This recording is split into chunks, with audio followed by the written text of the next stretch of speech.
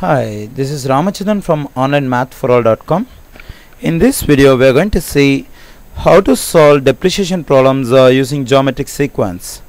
Here we have the problem on the board. That is, a company purchases a machine for $50,000.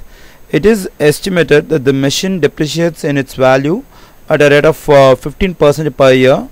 Find the value of the machine after 15 years. So that is, we have to find the value of the machine at the end of 15th year. Okay, so we are going to see how this problem on depreciation can be solved using geometric sequence. One second.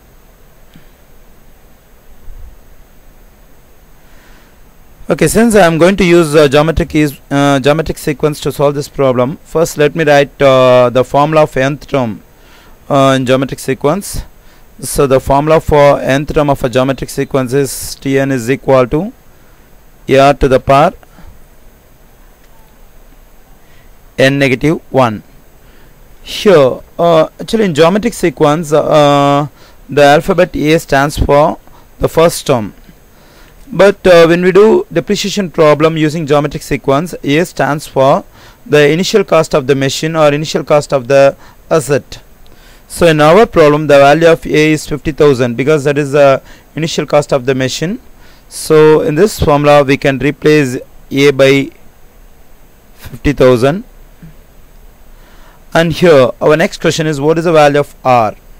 So in geometric sequence, R stands for common ratio.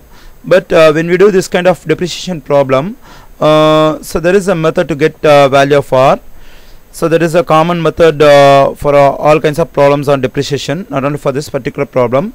So in the problems of depreciation, to get the value of R, we just have to get the decimal form of the given percentage, the given rate. So the decimal form of the given rate is 15% is equal to 15 over 100. So the decimal form of this one is 0.15. So the decimal form of the given percentage is 0.15. So to find the value of R, what we have to do is we just have to subtract 0.15 from 1.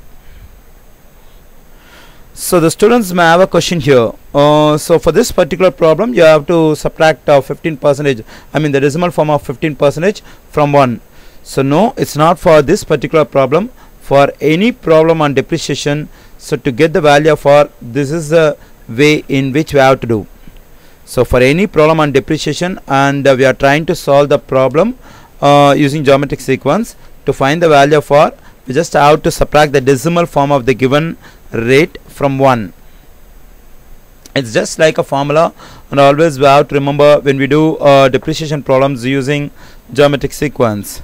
So when you subtract 0.15 from 1, you will get 0.85 as the value for R.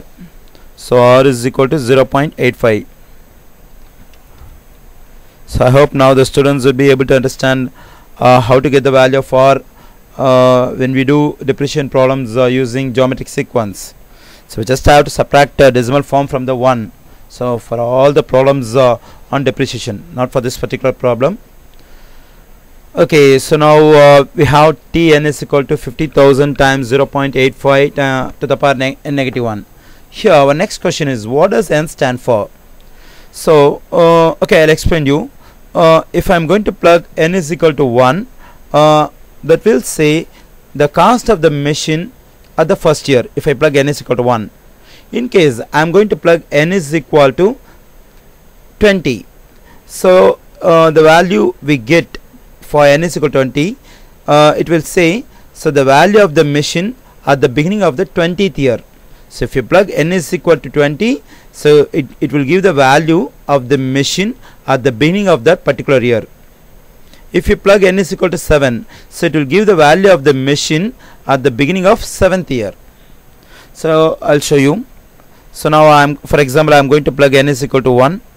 So T1 is equal to 50,000 times 0.85 to the power, instead of n I'm just going to plug n as I plug 1 negative 1. So T1 is equal to,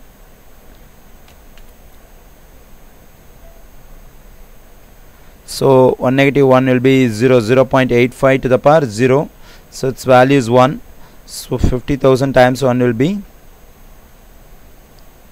so we get 50,000. So already I told you, if we plug n is equal to 5, so we'll get the value of the machine at the beginning of 5th year. So here I have plugged n is equal to 1. So we get the value of the machine at the at the beginning of the first year, because at the beginning of the first year it's clearly $50,000. So it's given in the question.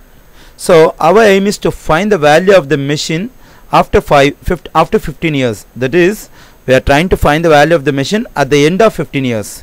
So to find the value of the machine at the end of 15 years, we can't use this formula to find the value of the machine at the end of 15 years, because so this formula can be used to find the value of the machine only at the beginning of a particular year, not at the end of a particular year. So since they are asking us to find the value of the machine at the end of 15 years, so we can find the value of the machine at the beginning of the 16th year, because the value of the machine at the beginning of the 6th year is nothing but the value of the machine at the end of 15 years. I hope now the students will be able to understand what I am trying to mean.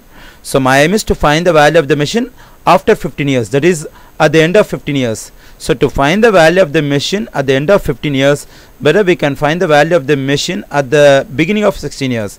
So to find the value of the machine at the beginning of the 16th year, we just have to plug n is equal to 16.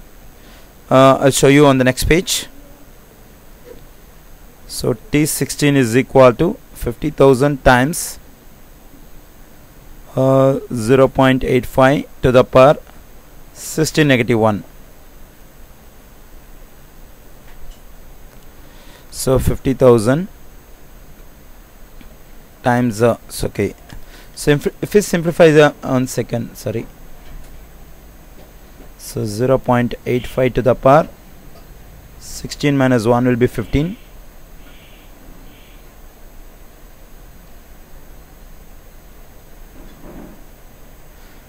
Sorry, so the value at the beginning of the value of the machine at the beginning of 16th year will be 4,367.71. so this is the value of the machine at the beginning of 16th year. So this is the value of the machine at the end of 15th year. So here we can write the solution.